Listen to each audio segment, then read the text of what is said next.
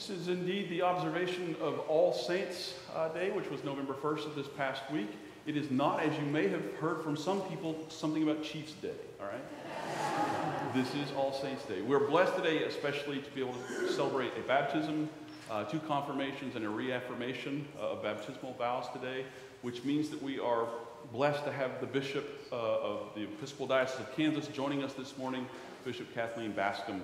She'll be leading the service, and we are always thrilled to have her with us. And she'll say some words to you the midpoint of the service. It also means that we are inviting back someone that many of us know well, the Venerable Archdeacon Jim Cummins, who recently became Archdeacon as our own Monty Giddings retired after 15 years in that service. So this is a passing of the baton kind of symbolically here at St. Michael's as well.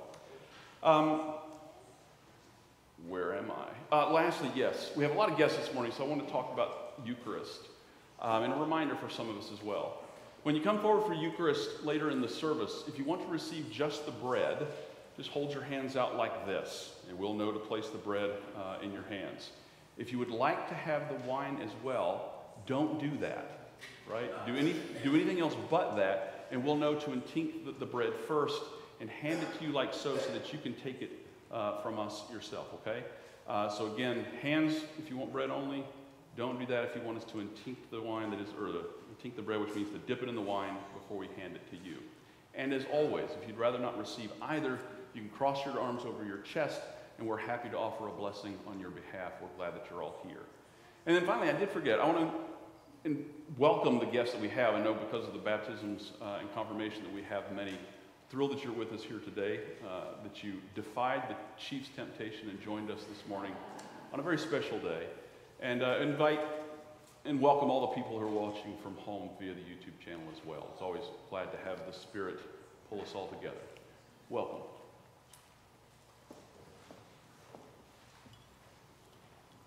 Good morning. My name is Margarita Kanopik, and I am a member of the vestry, and I have a few announcements before we get started this morning. First of all, I want to say thank you to the families that provided the flowers this morning. Robin Kilo in Thanksgiving for the birthday of her daughter Stephanie, the Wetzler family in loving memory of Barbara Wetzler, and Vera Aikman in celebration of her son, Craig Taylor Aikman's confirmation. The vestry would also like to extend a huge thank you, to all who gave their time to clean the church over the last week. It looks awesome. Thank you so much.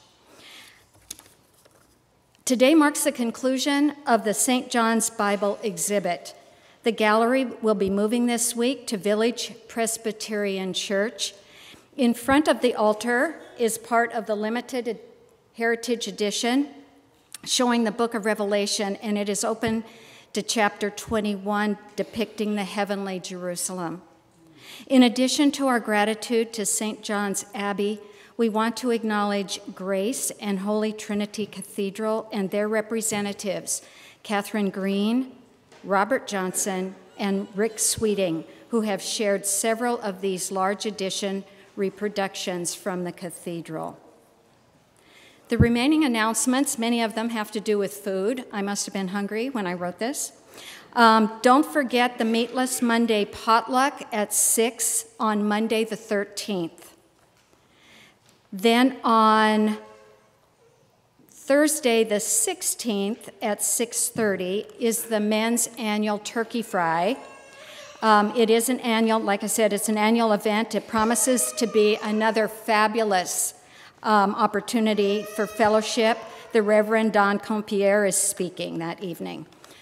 Ladies' Night Potluck then is on the 17th, which is Friday evening, for open fellowship and food and just general sharing. Currently underway is the Thanksgiving food drive for Crestview Elementary School. The lists of the needed food items are listed in the announcement, but we need need these items by the 13th so that we can put together the bags. Obviously, money is always welcome to help fill the gaps for the food items that have not been provided. Collection barrels are outside of Spencer Hall.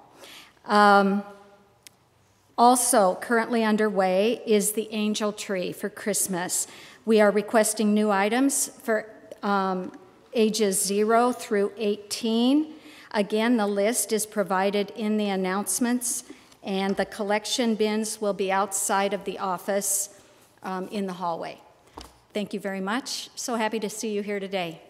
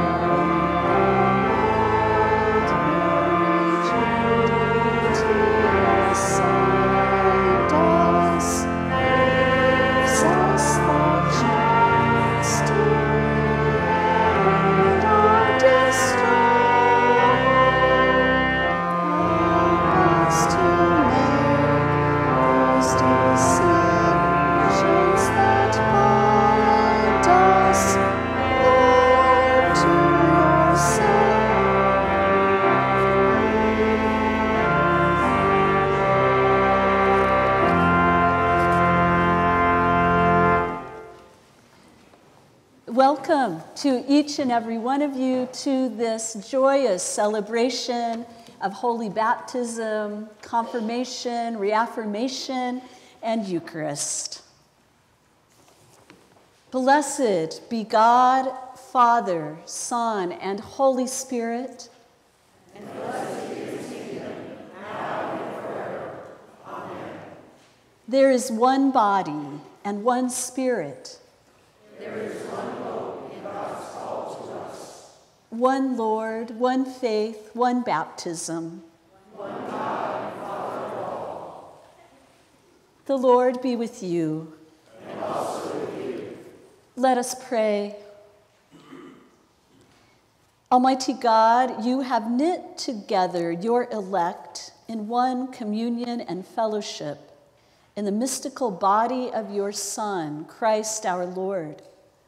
Give us grace so to follow your blessed saints in all virtuous and godly living, that we may come to those ineffable joys that you have prepared for those who truly love you, through Jesus Christ our Lord, who with you and the Holy Spirit lives and reigns, one God, in glory everlasting. Amen.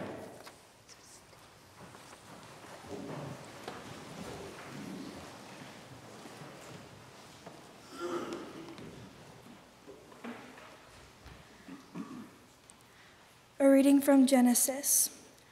Joseph was 30 years old when he entered the service of Pharaoh, king of Egypt. And Joseph went out from Pharaoh's presence and traveled throughout Egypt. During the 7 years of abundance, the land produced plentifully. Joseph collected all the food produced in the 7 years of abundance in Egypt and stored it in the cities. In each city, he put the food grown in the fields surrounding it. Joseph stored up huge quantities of grain, like the sand of the sea. It was so much that he stopped keeping records because it was beyond measure. Before the years of famine came, 2 sons were born to Joseph by Asenath, daughter of Potiphera, presence of On. Joseph named his firstborn Manasseh and said, "It is because God has made me forget all my trouble and all my father's household." The second son he named Ephraim and said, "It is because God has made me fruitful in the land of my suffering." The 7 years of abundance in Egypt came to an end, and the 7 years of famine began. Just as Joseph had said, there was famine in all other lands, but in the whole land of Egypt there was food. When all Egypt began to feel the famine, the people cried to Pharaoh for food. Then Pharaoh told all the Egyptians, "Go to Joseph and do what he tells you." When the famine had spread over the whole country, Joseph opened all the storehouses and sold grain to the Egyptians, for the famine was severe throughout Egypt. And all the world came to Egypt to buy grain from Joseph, because the famine was severe everywhere. The word of the Lord. Thanks be to God. Amen.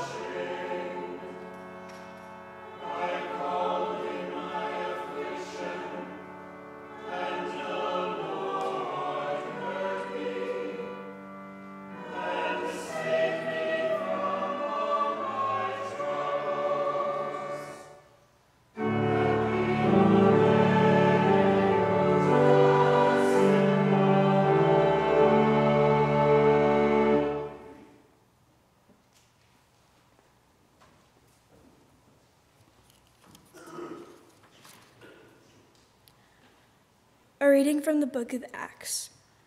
From Troas, we put out to sea and sailed straight for Samothrace. And then the next day, we went on to Neapolis. From there, we traveled to Philippi, a Roman colony and the leading city of that district of Macedonia. And we stayed there for several days. On the Sabbath, we went outside to the city gate, to the river, where we were expected to find a place of prayer. We sat down and began to speak to the women who had gathered there. One of those listening was a woman from the city of Thyatira named Lydia, a dealer in purple cloth. She was a worshiper of God. The Lord opened her heart to her to respond to Paul's message. When she and the members of her household were baptized, she invited us to her home. "If you consider me a believer in the Lord," she said, "come and stay at my house." And she persuaded us. The word of the Lord. Thanks be to God.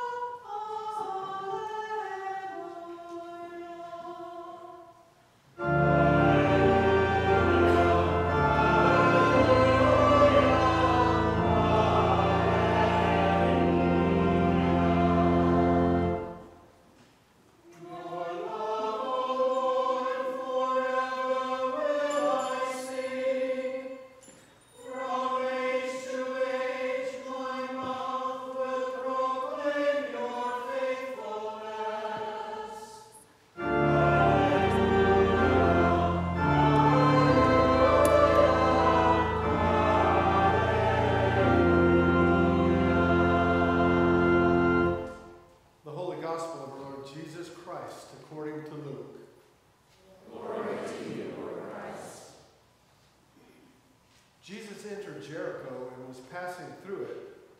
A man there named Zacchaeus, he was a chief tax collector and rich.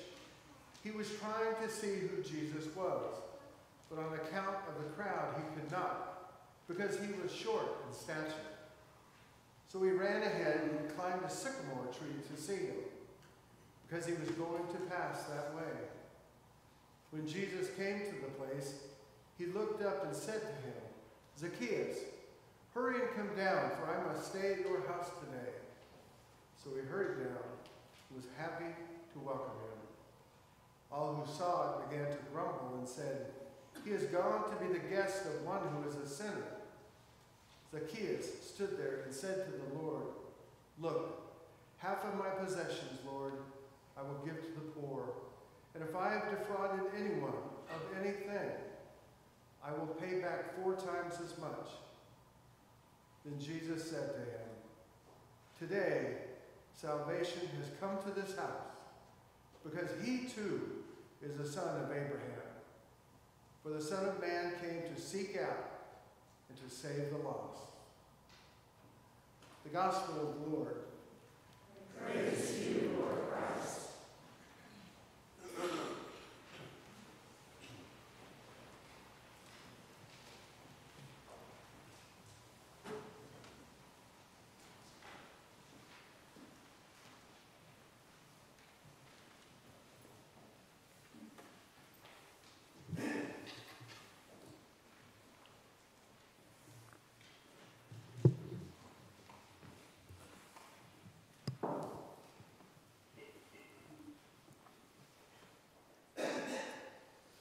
In the name of the Father, the Son, and the Holy Spirit.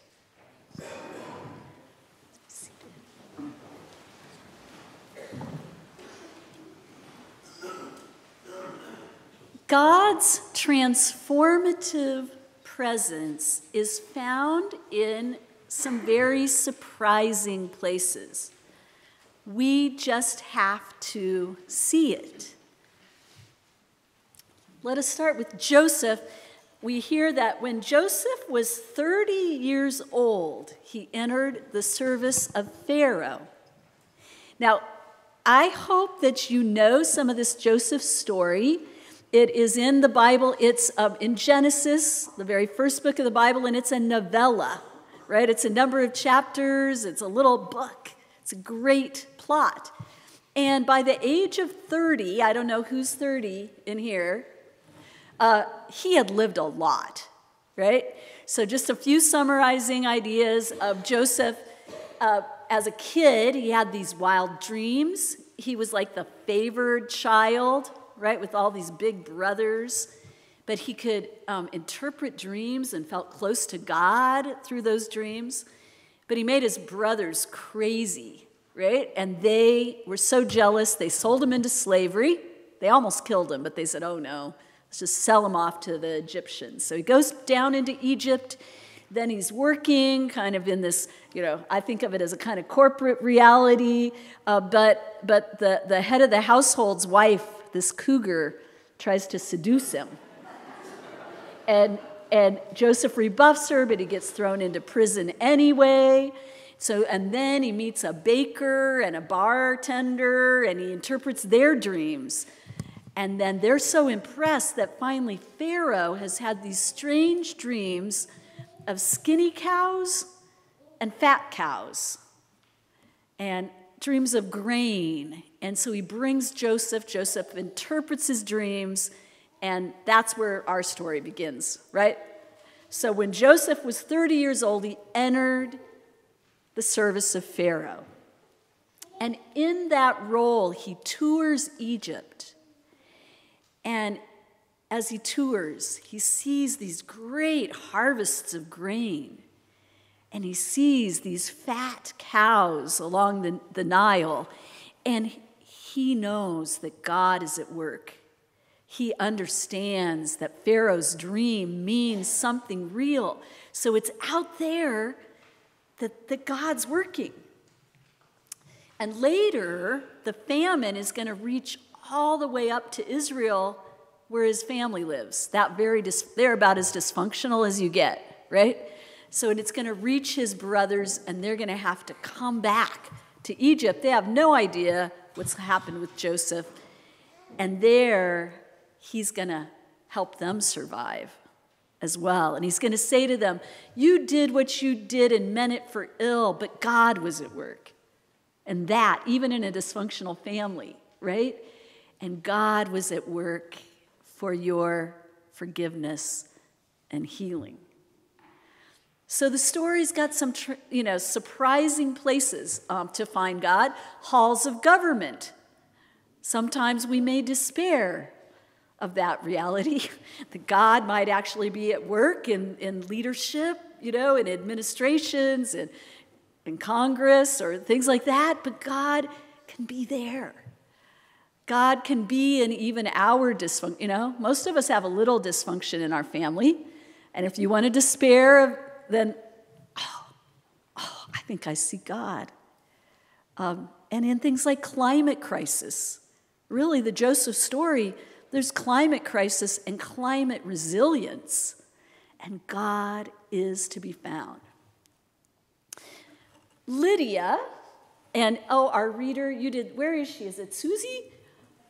She did such a fabulous job reading all those names, right? So on the Sabbath day, Paul, we know the Apostle Paul, and interestingly, we think it was Luke, the writer of the Gospel of Luke, because in Acts, if you read carefully, it's like third person narrative all the time, and then suddenly it becomes we. And we think that this is where Luke enters the story. Right? So he and Paul are together.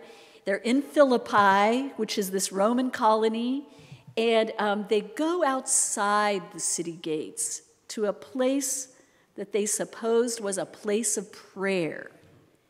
And there they meet an artisan, a merchant, a woman named Lydia. To them, she was an outsider. She was not Jewish. She was a pagan. She might have been what we call in New Testament, a God-fearer, meaning she was interested in Judaism. But she also may have been at the river for like pantheistic prayer, right? But they sense it's a place of prayer. And there they see Lydia. She is not invisible to these Jewish men, and she sees them. And moreover, she sees the risen one of whom Paul preaches. She somehow sees Jesus in this teaching and feels the presence of God in this kind of marginal place, this place outside the city, this place of commerce and of art. It's a surprising place, but God is there so powerfully that she decides to be baptized, like we're going to do in a minute. And Lydia, she gets baptized right there in the river and is the first European convert.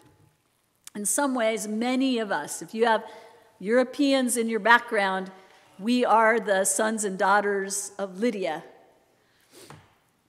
Now, Zacchaeus, we hear as Jesus entered Jericho and was passing through it, so we're kind of on a highway, right? Or a thoroughfare, kind of avenue going into town is where we think we are. And Jericho at the time of Jesus was, it was like a spa city. Great weather, a hot springs. I don't know where your favorite place is. I think of like Santa Fe or Glenwood Springs, Colorado, or I've never been to, is it Eureka Springs? And anyway, it's a kind of touristy place, quite a bit of money, pretty affluent.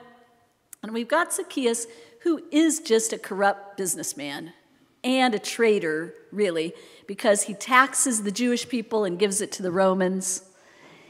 But he's heard about this rabbi. He's curious, and he gets up into the tree. So it's a surprising place, but in that place, Jesus sees Zacchaeus, and Zacchaeus sees Jesus. But do you notice now, the disciples and Jesus, they do spend a lot of time in synagogue, but they spend a lot of time not in synagogue. And he doesn't say to Zacchaeus, come to church, right? Come to synagogue with me. He says instead, Zacchaeus, I'm coming to your house. He invites himself over to dinner. And I'm thinking it's kind of like the Real Housewives of New Jersey, right? Kind of house, I don't know. So they go to Zacchaeus' house, and God is at work. Jesus is able to see in this greedy Zacchaeus, inside him, the generous Zacchaeus. And through Jesus, Zacchaeus knows he's loved, and he's freed. He's liberated to love and to give, and the real Zacchaeus comes out. So where are your surprising places? Where have you been and met God that kind of surprised you? Social scientists, they say that we've got our homes and we've got our workplace, but they have what they call the third place or the third space. I don't get the distinction totally, but that's like where you go that you have fun, where you go that's life-giving or your identity. It's somewhere other than the church building, but you meet God. And we were talking a little bit with the candidates today about some of their places. It might be outdoors with dogs or on the farm. Interestingly, at least 2 of our candidates today have these online contemplative worlds, right? They've been in that virtual world. God was at work there, surprisingly.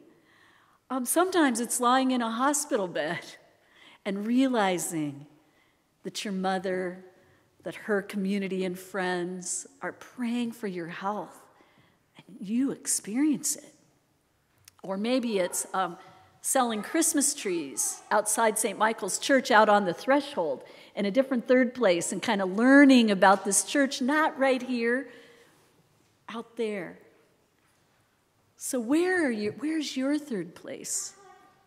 The French call it, they have this idea in their language, a rendezvous is the place where you meet somebody that's in the third place. And when I think of this room, I think of the power. Think of all your different places and how God is waiting for us there. I know that this is very important to me because I came to realize I became a Christian on the ski slopes above Aspen and in the mountains of Colorado. It was a third place. I was converted at 17, an agnostic. That happened. And I realized that I had friends, mainly Roman Catholic youth, that I'd hike with. And they saw how much I loved creation, that my awe of the beauty. And they were bold enough to do what I call talk the walk, right? Instead of walk the talk, they said, you know what? There's a God behind what you love. We believe, did any human make that? No. We believe in a God. They were able to talk about their faith where I was, meeting me right where I was, to say, you know what? And there's this Jesus, and he teaches about these creation stories all the time. And when you know him, you know the love even more deeply. So I pray this day that as beautiful Emerson is baptized, as the three adults who are reaffirming their commitment to Jesus' way of love, that we will all be empowered to leave here, go into those third places, see where is God at work, and be able to share with the people there our love of God. I'm thankful that in May, you all are going to let us host Samuel Wells here at St. Michael's. And there's going to be a chance to read this book, Humbler Faith, Bigger God. We're going to read it starting in January across the diocese on Zoom, another one of those Zoom opportunities. I mean, he may give us a little language, because I don't know about you, but I'm intimidated when I'm in my third place. Sometimes I'm like, oh, none of these people believe in God, but I do, and I really don't know what to say, right? I think he's going to help us by reading this book. We're going to get a little bit more language to talk the walk. God is present in some surprising places, and we need only to see it. Amen.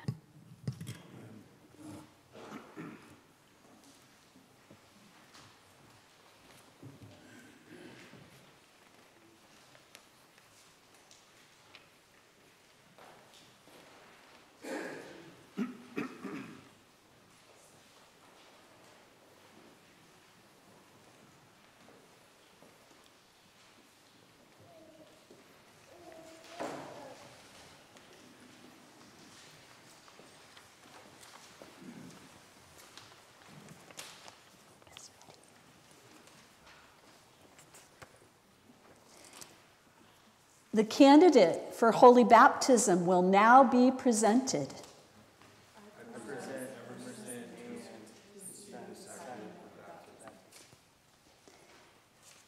Will you be responsible for seeing that the child you present is brought up in the Christian faith and life?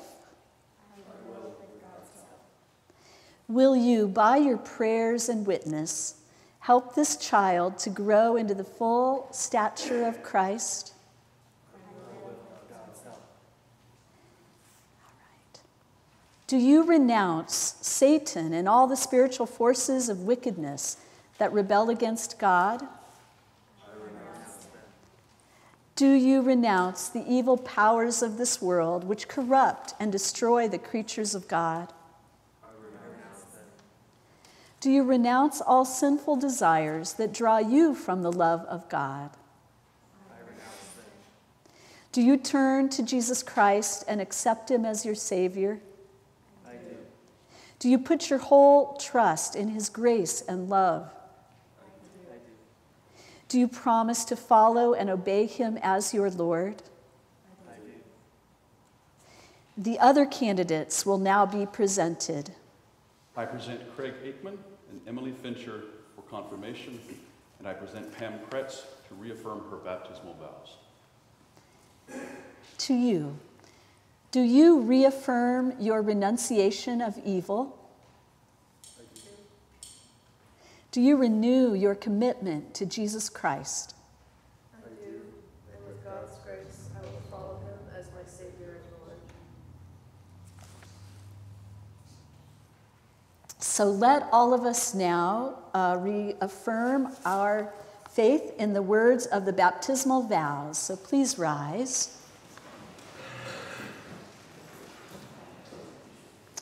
Oops, but before we do this, and you know this in your hearts, will you who witness these vows do all in your power to support these persons and their life in Christ? We will. Do you believe in God the Father? I believe in God, Father Almighty, creator of heaven and earth. Do you believe in Jesus Christ, the Son of God? I believe in Jesus Christ, his only Son, our Lord. He was conceived by the power of the Holy Spirit and born of the Virgin Mary. He suffered under Pontius Pilate, was crucified, died, and was buried. He descended to the dead. On the third day he rose again. He ascended into heaven and is seated at the right hand of the Father. He will come again to judge the living and the dead. Do you believe in God, the Holy Spirit? I believe in the Holy Spirit, the Holy Catholic Church, the communion of saints, the forgiveness of sins, the resurrection of the body, and the life everlasting. Will you continue in the apostles' teaching and fellowship, in the breaking of bread and in the prayers? I will with God's help. Will you persevere in resisting evil? And whenever you fall into sin, repent and return to the Lord? I will with God's help. Will you proclaim by word and example the good news of God in Christ? I will with God's help. Will you seek and serve Christ in all persons, loving your neighbor as yourself? I will with God's help. Will you strive for justice and peace among all people, and respect the dignity of every human being? I will with God's help. Let us now pray for these who are to receive the sacrament of new birth.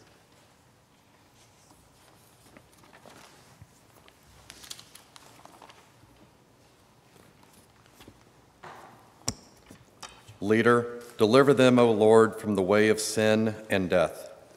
Lord, hear our prayer. Open their hearts to your grace and truth. Lord, hear our prayer. Fill them with your holy and life-giving Spirit. Lord, hear our prayer. Keep them in the faith and communion of your holy church. Lord, hear our prayer. Teach them to love others in the power of the Holy Spirit. Lord, hear our prayer. Send them into the world and witness to your love. Lord, hear our prayer. Bring them to the fullness of your peace and glory. Lord, hear our prayer. Grant, O Lord, that all who are baptized into the death of Jesus Christ, your Son, may live in the power of his resurrection and look for him to come again in glory, who lives and reigns now and forever. Amen.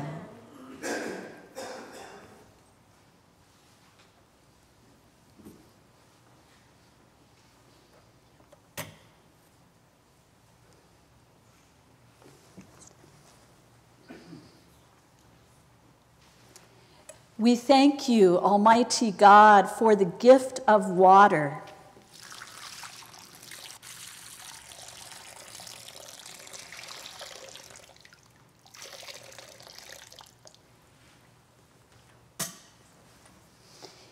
Over it, the Holy Spirit moved in the beginning of creation. Through it, you led the children of Israel out of their bondage in Egypt into the land of promise. In it, your son Jesus received the baptism of John and was anointed by the Holy Spirit as the Messiah, the Christ, to lead us through his death and resurrection from the bondage of sin into everlasting life.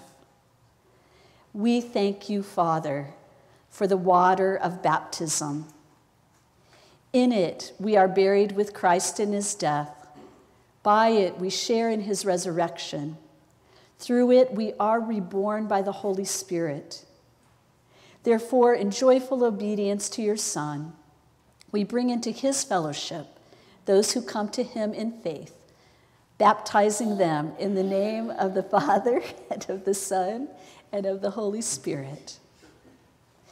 Now sanctify this water, we pray you, by the power of your Holy Spirit, that those who are here cleansed from sin and born again may continue forever in the risen life of Jesus Christ, our Savior. To him, to you, and to the Holy Spirit be all honor and glory, now and forever. Amen.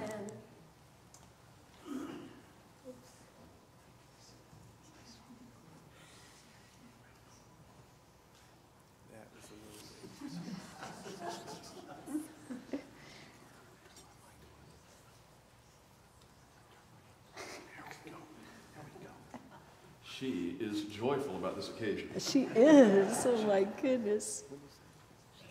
Emerson Ann, I baptize you in the name of the Father, in the name of the Son, and in the name of the Holy Spirit. Amen. Bless you.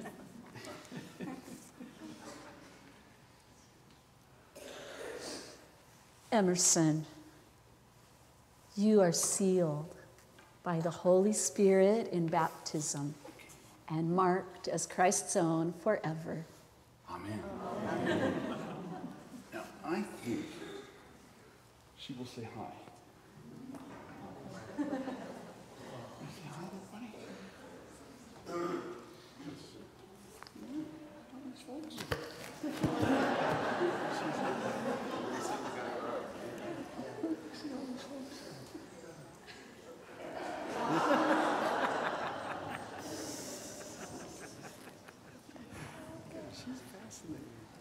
Happiest baby ever.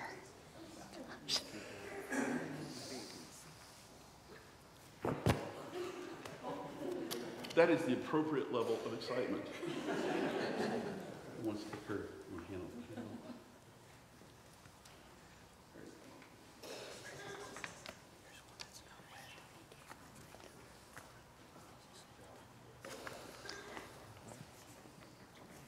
Let us pray.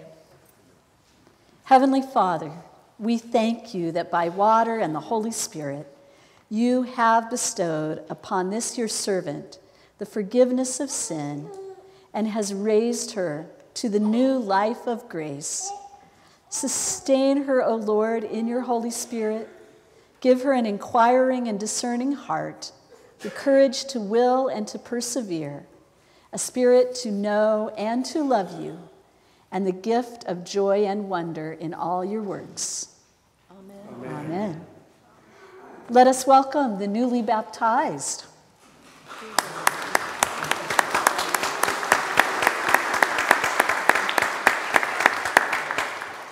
And you all have a line. We receive you into the household of God. Confess the faith of Christ crucified, proclaim his resurrection, and share with us in his eternal priesthood. Let us give thanks to the whole family as they go ahead and their way. Bless you all.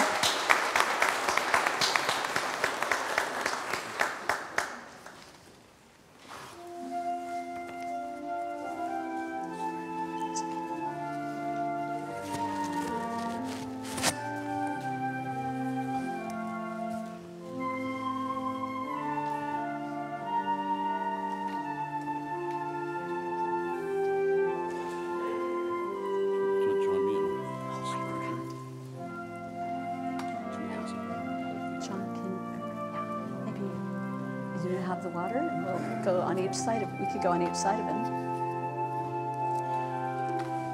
You go down the middle.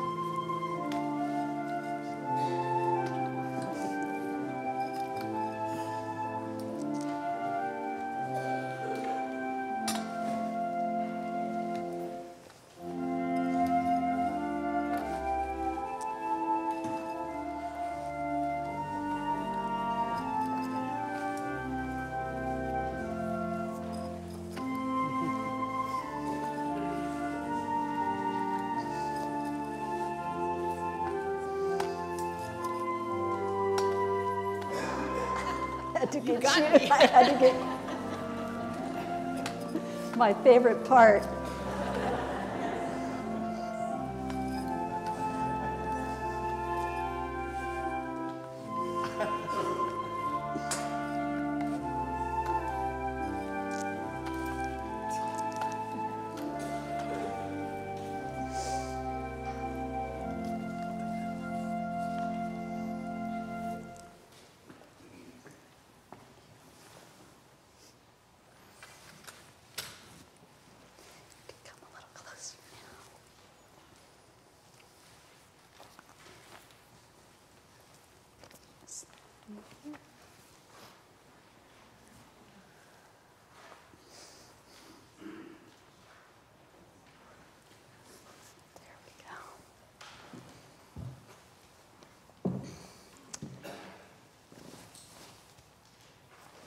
Let us now pray for these persons who have renewed their commitment to Christ. Almighty God, we thank you that by the death and resurrection of your Son, Jesus Christ, you have overcome sin and brought us to yourself, and that by the sealing of your Holy Spirit, you have bound us to your service. Renew in these your servants the covenant you made with them at their baptism. Send them forth in the power of the Spirit to perform the service you set before them. Through Jesus Christ, your Son, our Lord, who lives and reigns with you and the Holy Spirit, one God, now and forever. Amen.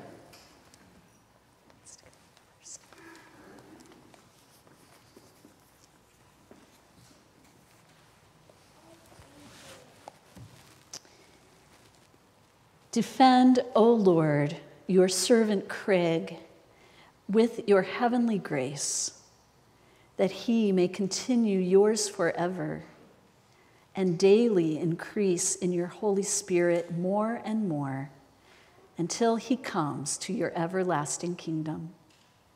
Amen.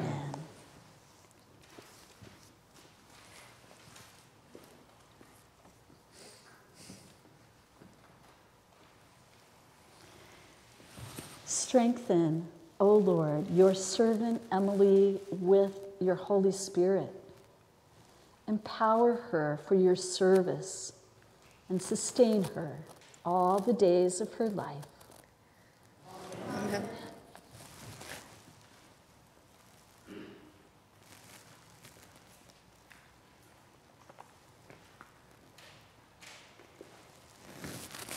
Pam, may the Holy Spirit, who has begun a good work in you, direct and uphold you in the service of Christ and his kingdom. Amen.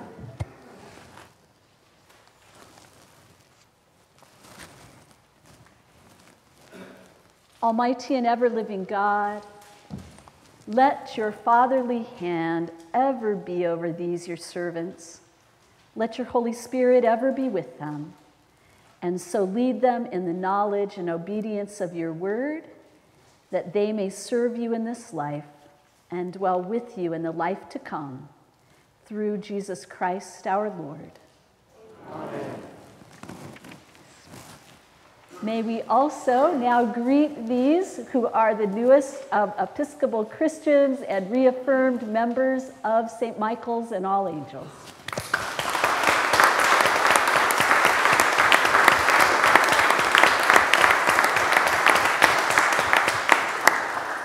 And the peace of the Lord be always with you.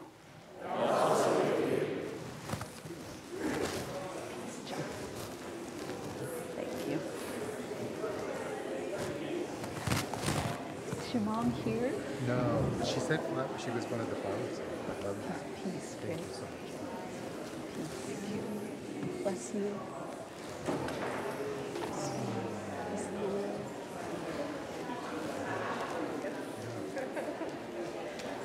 Peace of the Lord. God's peace, God's peace. Peace, Palmer.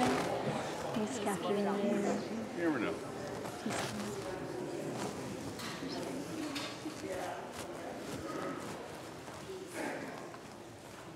Peace of the Lord. God's peace. Peace of the Lord. God's peace. Lord. Peace.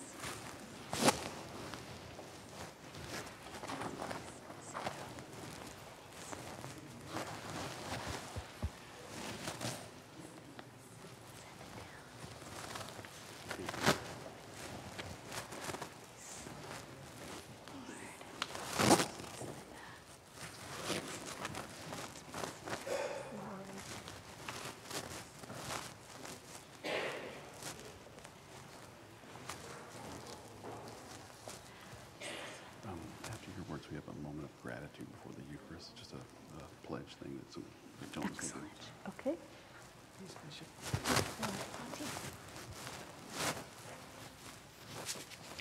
Please be seated.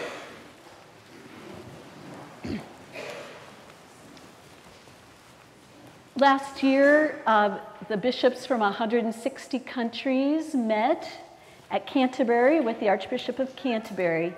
And one of the things that the Archbishop charged us with is building up what we call the communion forest. So these are efforts of reforestation, of replenishing the native plants that are around us so that we can sequester carbon, clean water, do so many good things, give habitat for the creatures that we're losing. So everywhere that I go, I bestow something living, and we planted, last time I was here, we did a little planting, but these are native wildflower and grass seeds from Bethany House and Garden. Many of you helped to bring that garden into existence. It's right there in Topeka, and we have native prairie there. That's a teaching prairie, food gardens, places to pray, chapel. When you come to Topeka, please come see it. And so we want you to plant these. This is for Emerson. She might need a little help planting, but either at your home or here at the church. I think your lay weeders could help. And that's for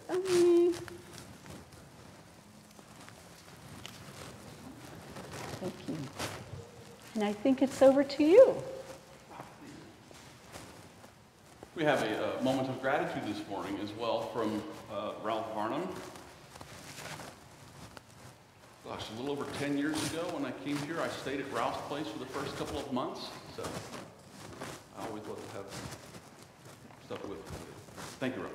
Thank you. Good morning. Good morning. I don't know how you follow the bishop in a beautiful ceremony like this, but I do appreciate the chance to express my gratitude to St. Michael's. I'm guessing that Art Menke asked me to say a few words because he wanted some octogenarian representation. And so as I was thinking about going back through the years, reflecting on what St. Michael's has meant to me, it reminded me of a book that I really enjoyed this year. Many of you have read it. The name is the Book of Charlie. Charlie was a Kansas Cityan, a physician. Charlie lived to be 109 years old. Born 1905, died 2014. Most would say he was a very successful person. He lived nearby here. He was in Mission Hills and then Claridge Court, where many of our members are, and very full life. But one of the takeaways of the book was that he had a lot of ups and downs in his life. He faced challenges. He faced loss of loved ones. He had changes in his life that he had no control over. And I guess if you live long enough, we all have that. That's certainly been the case in my life. I've had ups and downs. And the point is, through all these ups and downs, the one single constant of my life has been St. Michael's. It's the rock that I was able to stand on through good times and bad. We joined St. Michael's about a little over 30 years ago when our 3 sons were toddler, preschool, and early education age. St. Michael's has been a big part of the village that helped raise those three boys of ours. They went to Sunday school, they went to youth group, they went to camp. Susie Swanson organized them to do a little acolyting, all 3 of them. She's still at it. And our oldest, Ben, was particularly interested in some of the activities of the church. He went on to counsel at camp for several years. And Ben is now an Episcopal priest. He has he's a rector of a church up in Omaha.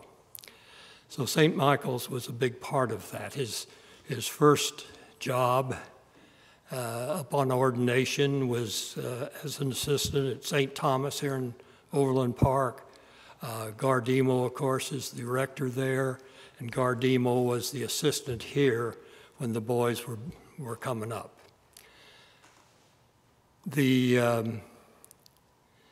As you grow a little older, people tell you that you need to pay attention to your social interaction.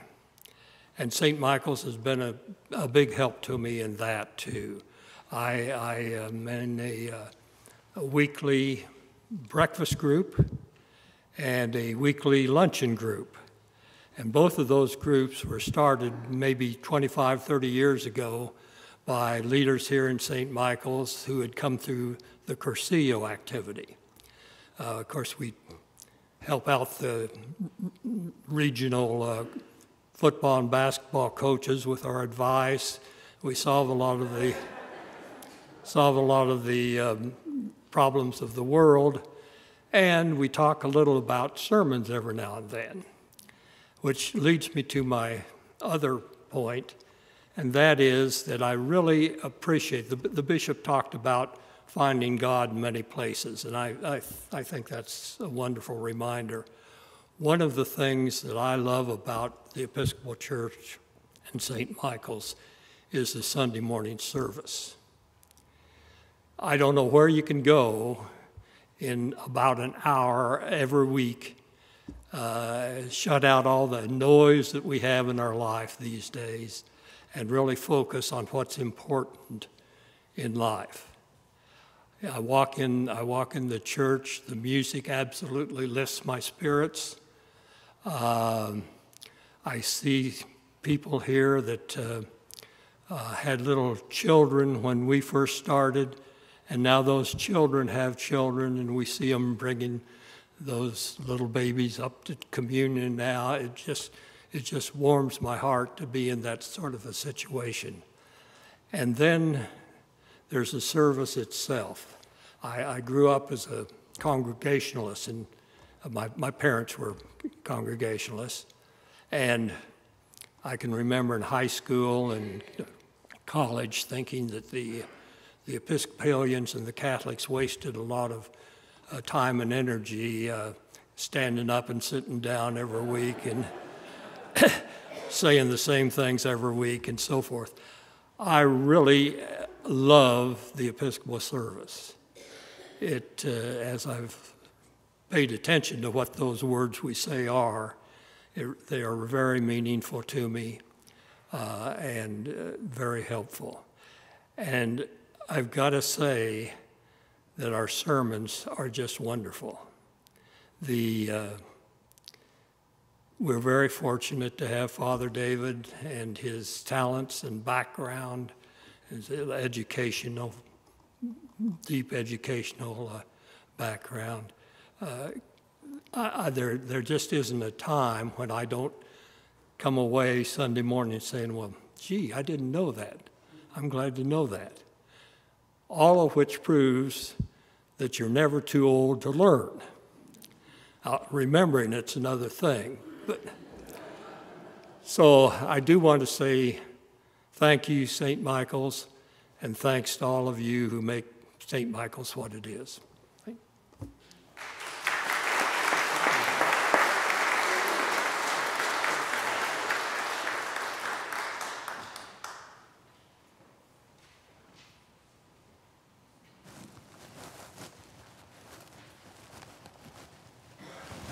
Walk in love as Christ loves us and gives himself for us, an offering and a sacrifice to God.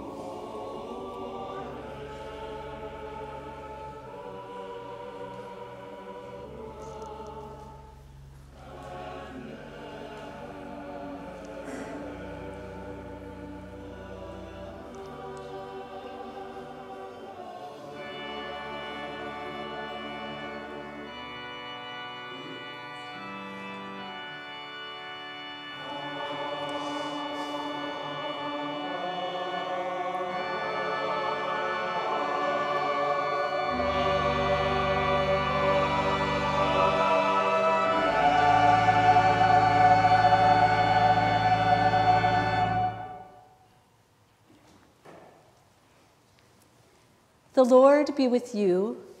And also with you. Lift up your hearts. We lift them to the Lord. Let us give thanks to the Lord our God.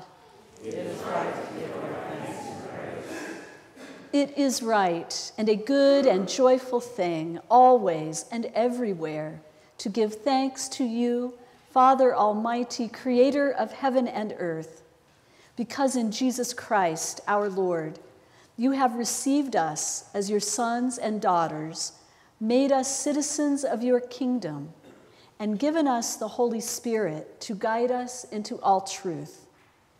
Therefore, we praise you, joining our voices with angels and archangels and with all the company of heaven, who forever sing this hymn to proclaim the glory of your name.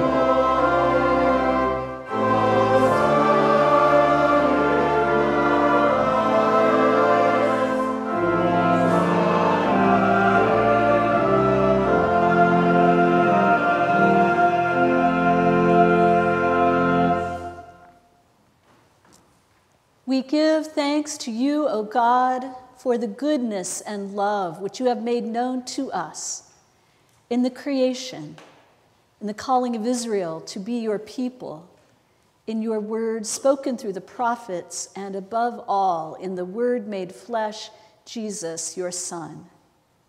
For in these last days you sent him to be incarnate from the Virgin Mary, to be the Savior and Redeemer of the world. In him you have delivered us from evil and made us worthy to stand before you.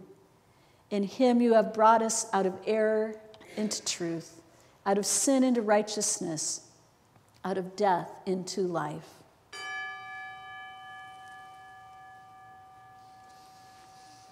On the night before he died for us, our Lord Jesus Christ took bread. When he had given thanks to you, he broke it and gave it to his disciples and said, "Take, eat. This is my body, which is given for you. Do this for the remembrance of me." After supper, he took the cup of wine, and when he had given thanks, he gave it to them and said, "Drink this, all of you. This is my blood of the new covenant, which is shed for you and for many, for the forgiveness of sins. Whenever you drink it, do this for the remembrance of me."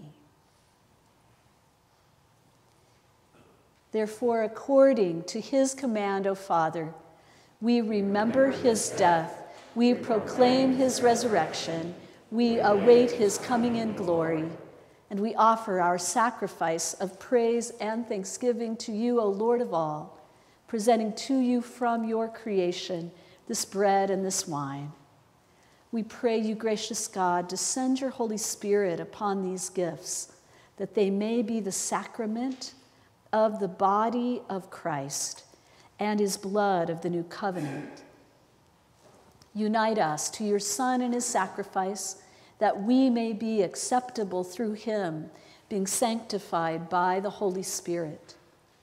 In the fullness of time, put all things in subjection under your Christ, and bring us to that heavenly country, where all your saints, with them we may enter the everlasting heritage of your sons and daughters.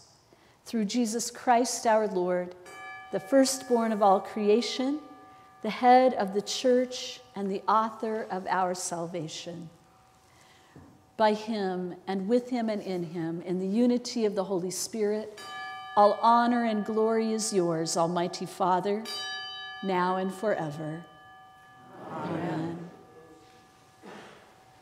And now, as Jesus himself has taught us, we are bold to pray, Our Father, who art in heaven, hallowed be thy name.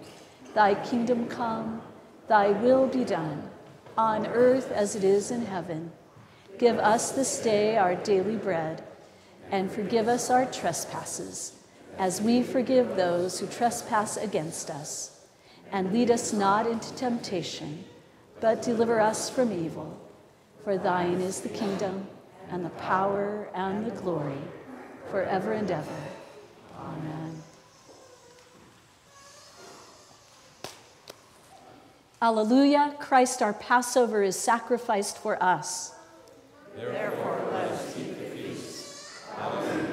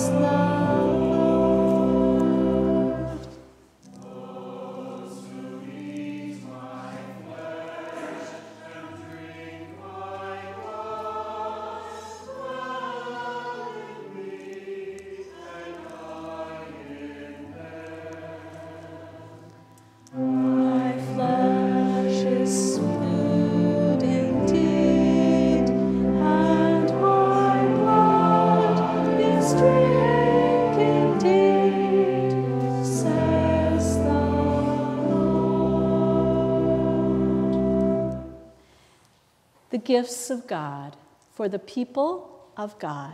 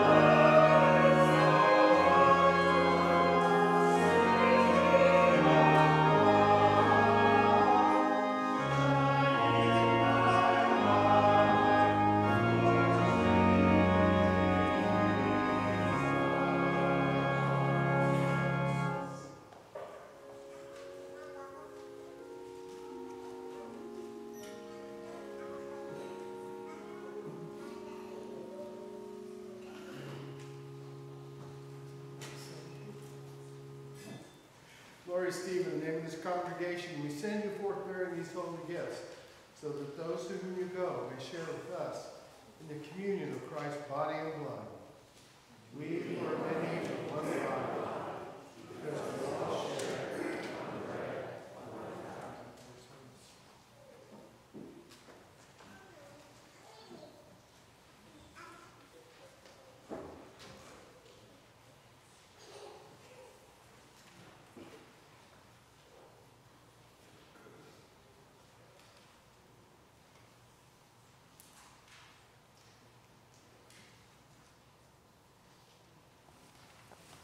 Let us pray. Eternal God, Heavenly Father, you have graciously accepted us as living members of your Son, our Savior, Jesus Christ, and you have fed us with spiritual food in the sacrament of his body and blood. Send us now into the world in peace and grant us strength and courage to love and serve you with gladness and singleness of heart, through Christ our Lord. Amen.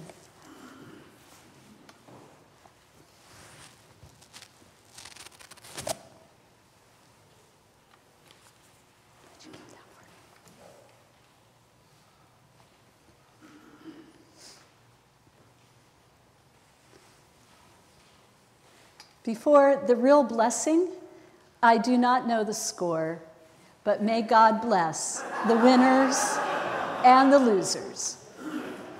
The peace of God, which surpasses all of our understanding, keep your hearts and minds in the knowledge and the love of God and of God's Son, Jesus Christ our Lord. The blessing of God Almighty, the Father, the Son, and the Holy Spirit be among you and remain with you forever.